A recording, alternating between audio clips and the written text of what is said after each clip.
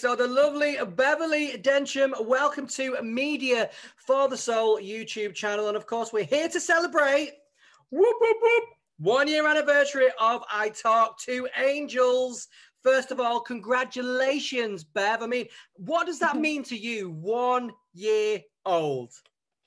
Oh, I'm just really proud. I feel really proud that it's 1 year. I can't believe it actually, but it's really interesting. Yeah, so happy birthday, I Talk to Angels, my beautiful book. It feels like a little Wimbledon trophy.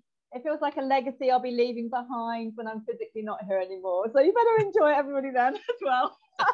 Get it before she's gone. That sounds terrible. But no, I mean, it means a lot because yeah, it's just been quite a journey, and I just think it's such a beautiful little toolbox for people to help with the angels in daily life and every day of the life. And I bought all my coloured pens along today because I love the fact how it's a little friend for someone really that they can colour with and interact with and journal with and get to know their angel more and the angels more, and obviously help in life. That's what it's for. It's obviously to help. So yeah, it's amazing. And it is, and there's so many layers to the book, Bev. It's not just an angel book. It really isn't. Like you said, it's like a companion. That's how I kind of perceive it, is that it has been my friend when things are a bit kind of not going my way, and I'm a bit like, oh, I always reach for it, even though I know you. If I didn't know you, I would still reach for the book. As you can see, I've got pages that I go to, that I absolutely love. But is that what you envisioned when you first kind of sat down and think, I want to write a book? Was that important for you? Well, yes, yeah, of course, but I didn't think about writing this book because I was recommended to the publisher, and then the publisher approached me, so I had no plans on writing this book. It all kind of appeared, just as these things do. And I was obviously so excited to be asked, and I was like, yes, definitely. And then with my initial writing was turned down by my publisher, and they set me the challenge of writing differently. And then they're like, yes, right, we're on a roll now. And then at that point, the vision became very clear of how it was going to become this incredibly, not just read it. Yeah, I think it's really good to read from cover to cover, but then it's all about, as you say, it's about it being incredibly interactive and something. I mean, my copy here is so battered. I mean, it's I do read a page a day or more, and coloured in, but yeah, it's about it. Picking that page a day, or picking a page to give you guidance, a tip of the day, or like an exercise to do that day, or affirmations to do that day, or to deepen your relationship with your angel, to help with, maybe you need to go on a healing walk, and it's like, oh, actually, take it with you with your pen and paper, or your pen and your book, and you're going on your healing walk, because actually there's some problems and stress going along, and you need a walk to blow the cobwebs away if you're lucky like you with Bert the dog, but if not, you can go with your angel, and you can find solutions and gradually realize and trust that you can receive that guidance. And I suppose that's what happened. It was very clear. I had a very clear structure of that's what was going to happen with it. But I kind of think it becomes more and more obvious that that's the case as the years gone on. Yep. Because people have shared their journeys like you. I mean, what does that mean to you, Bev? As an author and birthing a book, it's always special. But, I Talk to Angels is, for me, been a book that's been so important. And of course, we've had the worst year ever last year. And of course, it's still not over yet. But having a book like I Talk to Angels, it's important, isn't it? Yeah, I think it's, I'm just saying some words here. I think it's, I've got just noting the word profoundly. It is profoundly important because there are obviously there's been a world pandemic, but not just that, just life anyway is up and down like the waves of the sea. And I think then if you've got a tool you can grab hold of and is going to help you and get you a bit more on the straight and narrow, or during that really sad moment, lift you up or encourage you to take time for some self-care, of having a angel morning routine of how to do an angel morning routine, or what could you include in that angel morning routine, or an evening routine, or I'm going to light happy birthday book, but you know, you can light a candle and then there's a guardian angel candle exercise. It's like, oh, actually I can meditate with this gorgeous candle with my guardian angel, it's telling me how to do it.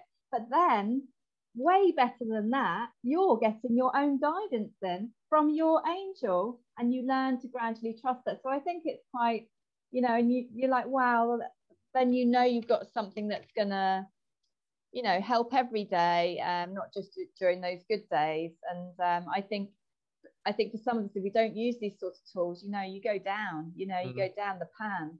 And we don't want anyone going down the pan, mentally, emotionally, physically. So I think the angels love everyone unconditionally and want to help.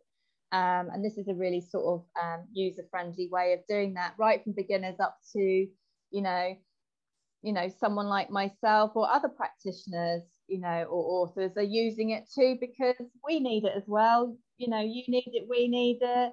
And then that's quite exciting, really, because it's helping and making that difference in different areas, really. And it really is, Bev. It really, really is. And you mentioned there as well about, you know, people, you know, connecting with their own, you know, guardian angel. And that is so important for people to do. And it is, with your book, it does talk you through, you know, step by step, but not just to connect, but really build that relationship. You know, the book is great if people are just starting out, but also, you know, if people are really experienced, you know, like yourself, you know, it doesn't matter. You will still get something from the book. They can color, they can, you know, eventually it gets filled up, but then often you find there's something else to color in, there's something else you need that day. One of the most beautiful exercises, I think personally, in the book, which is an incredible exercise it's in the harmonious relationships chapter, actually, with the angels. And it's called, there's this exercise called, where we go, here it is.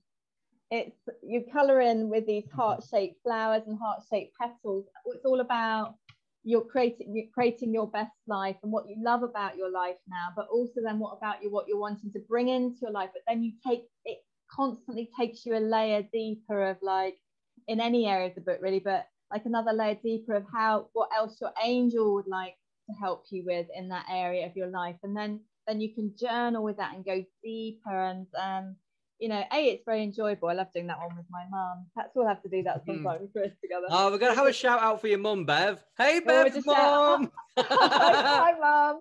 Hi, Chris's mum, too. Hello, everyone's mum. Everyone's mum. But, you know, it can help, you know, like this one can help in your health, self-care, abundance and money, home, leisure, hobbies, work, family, friends, personal spiritual development, and self-love and romance. And it's just like, and then you can delve deeper by bringing angel cards into it or other oracle cards into it. And then you're like, oh, it's giving you a whole beautiful, you know, your own retreat at home with the angels, which is rather lovely. That's a beautiful way to kind of, you know, put it. Your own retreat with the angels, but at home. Yeah, that's beautiful, because many of us are missing that. But, you know, it does give you kind of, you know, tips, tricks. You put tips throughout the whole book as well. And it's a lot of, you know, your kind of experience as well, Bev, which I love about it. But it's like a little toolbox, you know, for us to start working with the angels, which is beautiful. Yeah, it is a toolbox. Yes, as you say, it is helping people see, hear, feel, and know the messages more of the angels, which can develop at any time. I mean, we were having a chit chat before the podcast today, and the angels were chatting to me, confirming what you were saying. Yeah, very this and da da da. And it's like everything was, you know, just, you know, so it's nice when you can have kind of three-way conversations, really, as well. That, you know, once you've used the book a lot, you might discover that you're a very claircognizant person, a very thinking person, which might do your head in, actually, if you are a very thinking person. But then if you read the chapter on claircognizance, which is about knowing the messages of the angels and clear thinking with the angels, you might also notice what your personality type a little bit more. You might be a bit of a workaholic, think too much, find it hard to meditate, and you're like, oh, brilliant, I've read the chapter, I'm normal. It just means, yes, you do need to meditate more, but you might not, and then you don't have to beat yourself up anymore, that your mind might wander, because you have an excited mind or an inspired mind or have creativity coming in. Well, good for you if you have your creativity coming in meditation. I say, well done. Yeah, it's lovely. You're an open channel. It's good. And you get messages from the angels in meditation. Well done, you. But at the same time, of course, it's good to breathe and relax. And there is a breathe and relax, meditation in the book and stuff. But the angels just love helping in every area. And sometimes, life can be, some of our events we've done together, as you say, there's sometimes tough things that go on and we need to bring in that forgiveness. So there's things like, cord cutting with the angels in the book to help with that kind of angel healing side. If there's been something really, a person, people or situation that's been really stressful, past or present, and they might have even died and they're still stressing you out.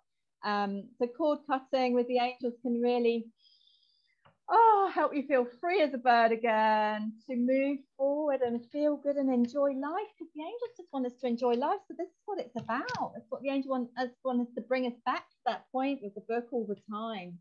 It is, and I think that's important. The angels are there through the hard times, difficult times, but also the angels want us to have fun and enjoy life. I think that's such a big part that we all forget, because no, we don't. Chris, we don't forget it, do we? No, we don't. We don't. No, when Bev's there, we don't. No. When Bev's there, we don't.